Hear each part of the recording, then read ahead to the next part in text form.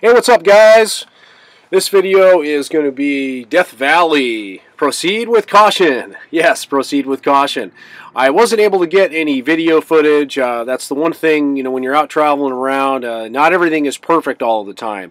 Batteries go down, and sometimes your camera's not working, and sometimes you just simply don't feel like filming anything. So in this case, this is one where I was able to take a few pictures of what was going on. But Death Valley is kind of it's a really creepy place. It's a little eerie, and you should use some caution. Anybody that if I run into, they say they're going to go to Death Valley, my first thought is, well, you better check your equipment out. You better check your brakes out. You better check your transmission. And whatever you do, don't go there with your tanks completely full. And the reason for that is because there is a 9% grade hill going into Death Valley and leaving Death Valley if you're entering or exiting from the California side. The Nevada side, it's not so bad. But you climb literally from below sea level all the way to, I believe it's like 5,000 feet. It's at least 4,500 feet that you climb to from zero. It's a very long hill. I have a photograph here where you can see my truck. I actually had to pull over and let my engine cool off.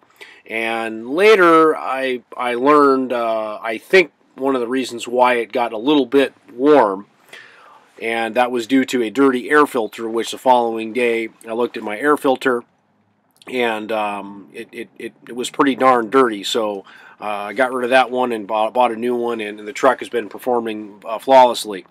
So really check yourself out. Check your weights out.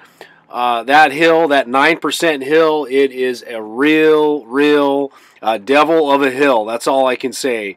If your brakes are, you got to really check your stuff out. I ended actually, I was a real, don't do what I did. I was climbing the hill with my freshwater tank was pretty full. It was pretty darn full, and I don't carry full water in my camper anymore. I'll only carry up to about 2/3 because my braking capabilities, that's about the maximum that this truck will handle. And so I ended up about halfway down the 9% hill. There was this like flat area, and I pulled over and I discharged some of my fresh water, got my weight down a little bit, and that did make a difference. But that hill is a real bastard, and going up or going down it. So I think that's why they call it Death Valley for a reason. So overheating, and the temperature was in the 80s, 80, 85 degrees. So you've got that heat working, and then your engine's working hot, and it's a long hill. There's also some really twisty roads that you've got to go around, and it was a real trek. It was a little bit knuckling on a couple of places. So Death Valley was one hell of an adventure. Will I go back to Death Valley? I don't think I probably won't. There wasn't really a lot to see.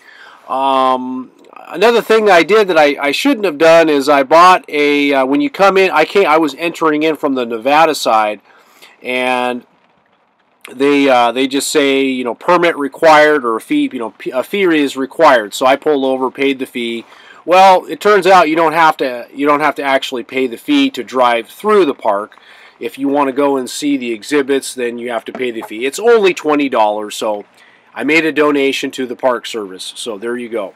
I did stop at a couple of places off the roads, and those are the pictures that you saw, but I didn't really stop at a whole lot of places. It was a Sunday that I was up there. That was also another mistake.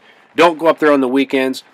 All of the yahoos are out, and they're driving, like they're fast and furious, and it's crazy. Crazy people are out there on the weekends. So definitely I would go up there during the week.